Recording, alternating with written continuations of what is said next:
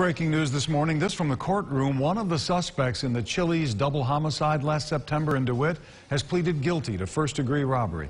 Tracy Brown, the woman who supplied the gun to William Wood, accepted a plea bargain from the Onondaga County DA. In exchange, she'll cooperate in the federal prosecution of Wood.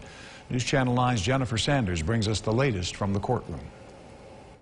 Well, in court today, Tracy Brown said she got the gun from her nephew for what she thought was going to be the robbery of a drug dealer.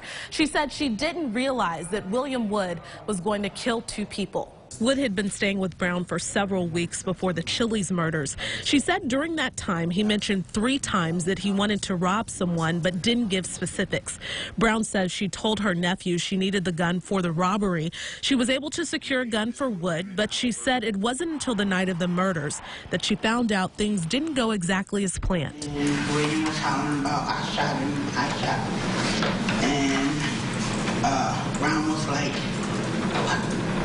what the hell is going on? What did you get me into? Tracy Brown provided a gun to William Wood, an operable illegal handgun that she knew was going to be used in a robbery. She didn't have to know that William Wood was going to kill anybody, and it's likely that she didn't know.